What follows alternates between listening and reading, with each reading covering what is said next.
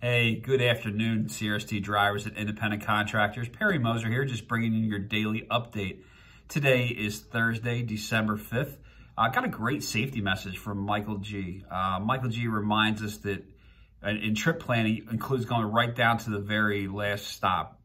Plan your entranceway into the customer's lot before you get there.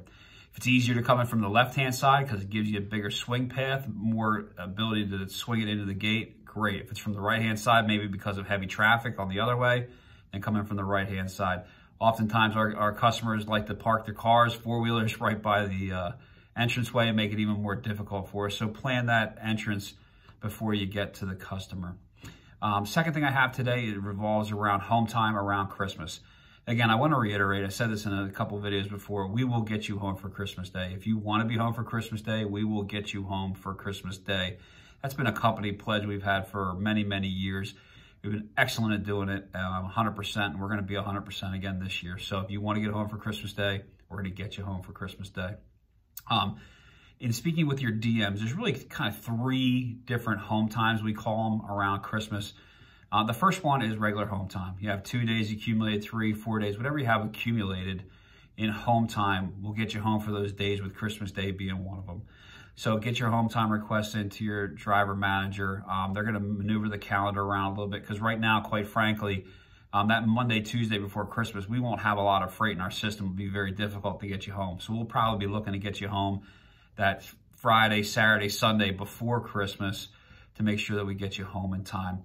With that said, we're going to be pulling people and asking people to come out on the 26th and no later than the 27th to be able to start getting some of that freight because our customers are going to start shipping at the back end of that week. So just a heads up, that's called regular home time. You have your regular accumulated days, 2, 3, 4 days, whatever it may be.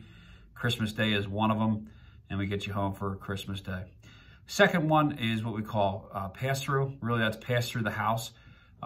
We get you home before Christmas, so you make sure you're home for Christmas, and we get you right back out after Christmas on the 26th.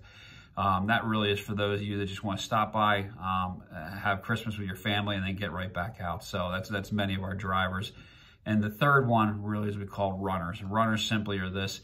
They're not going home for Christmas. They may take their home time or may have a celebration after the Christmas holiday, before the Christmas holiday, and you run right through. A lot of times we find those drivers really do accumulate a lot of miles because there is still a fair amount of freight during the Christmas holiday itself.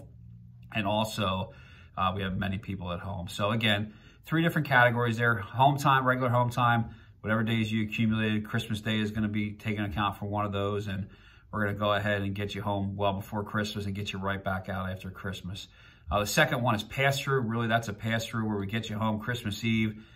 You're home for Christmas Day, and then you're right back out. And then the third one is runners, where you just run right through the holiday. So your driver manager is going to be reaching out to you, making sure they coordinate with you. The last thing we want is any unmet expectations. So we want to be very clear about when you're getting home, what you want to be home, and make sure that we match up those expectations with reality. So we appreciate it. And for those of you out there that are running safe today, which is all of you, thank you very much. See ya.